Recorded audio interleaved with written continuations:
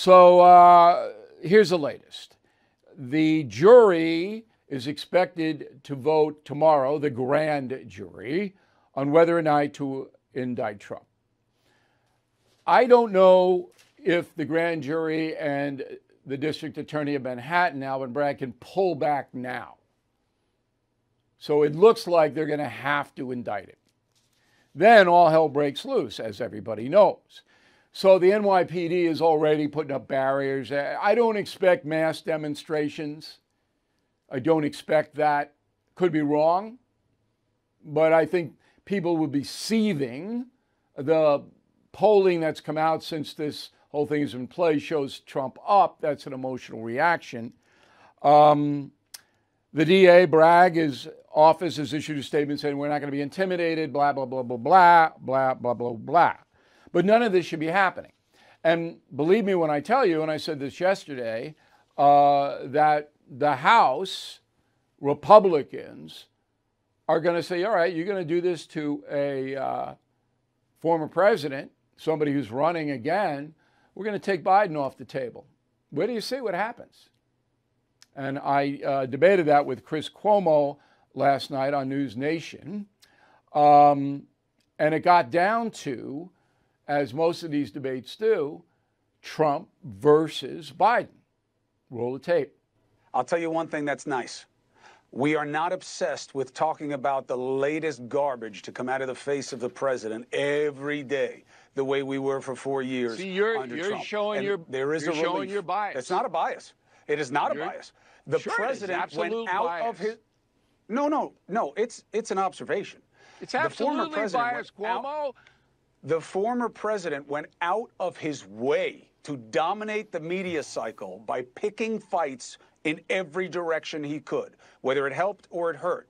Say what you want about Biden, he doesn't do that, and I do think it takes some pressure off the entire polity. But that's my take. Fine, it's a bias, but I think it's factual. Cuomo. Yes, sir. Cuomo. If you look, you use the word lies. If you look at what Donald Trump said when he was president and what Biden is saying now, the border's secure, according to Joe Biden. He's bringing down the deficit, according to Joe Biden. Inflation's not his fault, it's Trump's fault, according to Joe Biden. If you stack up the statements side by side, there's no question who is misleading the American public the most.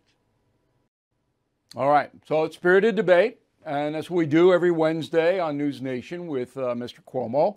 It's a very worthy exercise. I hope you check it out. We post some of the clips on BillO'Reilly.com, but nobody else in cable news comes close to doing that because it's too hard to do it.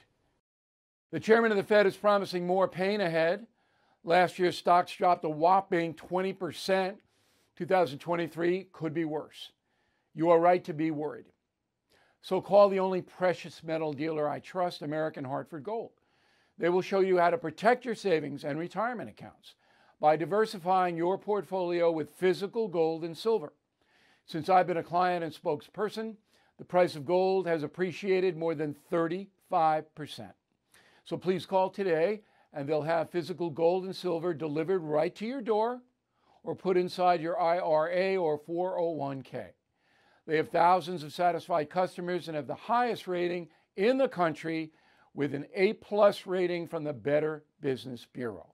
Please tell them Bill O'Reilly sent you, and they will give you up to $5,000 of free silver on your first order. Please call 866-501-5201. That's 866-501-5201, or text BILL to 65532.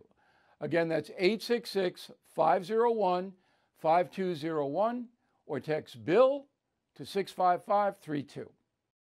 Thank you for watching the No Spin News. To watch the full episode anytime on BillO'Reilly.com, please sign up to become a premium or concierge member.